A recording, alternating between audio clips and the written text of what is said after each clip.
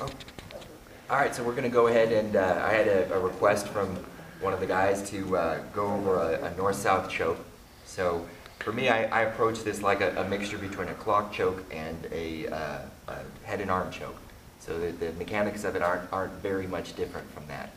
So the first thing is you want to be right about here. You want shoulder-to-shoulder contact so that his neck is right about there with your head.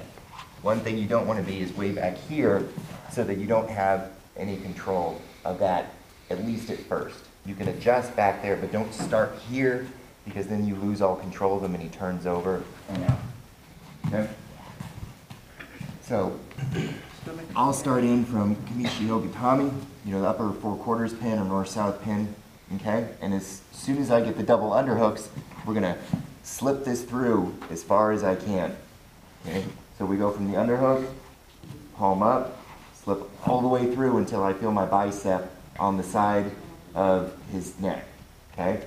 And then it's gonna be a matter of just slipping back, okay? So you slip back, and when we're right about here, shoulder to shoulder, then I'm going to put my hands together, okay? S grip or a nice solid square grip. I like the square grip, okay? But either way is fine. So as I slip back, I'm going to pull sideways, okay? And it shouldn't take that much because I've already got shoulder to shoulder, and then I've got thumb up, and we're basically pincering him, right? Okay? So slip back. As I slip back, the thumb comes up. Let me get that. Oh, yeah, poor guy choking there. He does react to those chokes.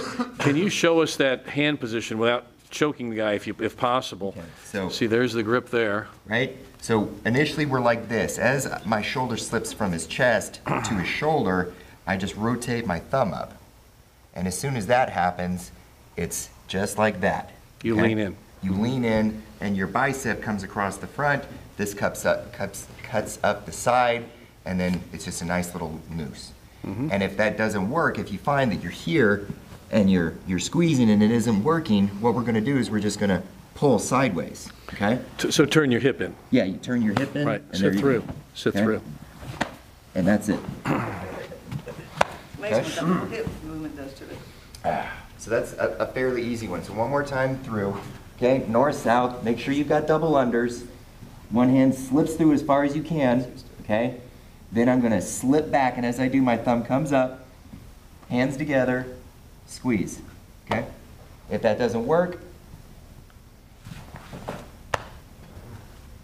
there you go. There you go. Okay. North-south choke. Can we show that no-gi? Sure. Because it might be easier to be seen no-gi. And for those of you that do no gi, like MMA or submission grappling, this is perfect. So. Okay, so again, north-south. Okay, and I'll usually be at an angle.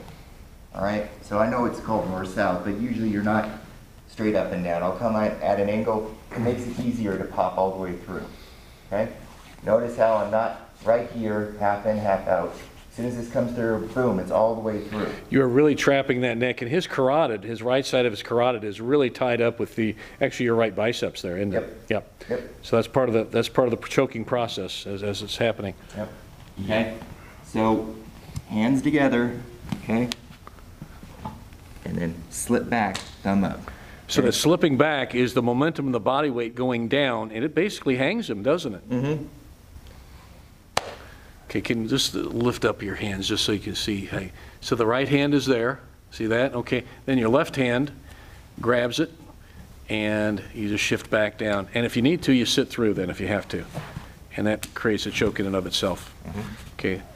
That's just the north-south choke. And it's actually a reverse Hadaka Jime if you want the Japanese terminology, or a Hadaka Jime rear naked choke, a variation of it.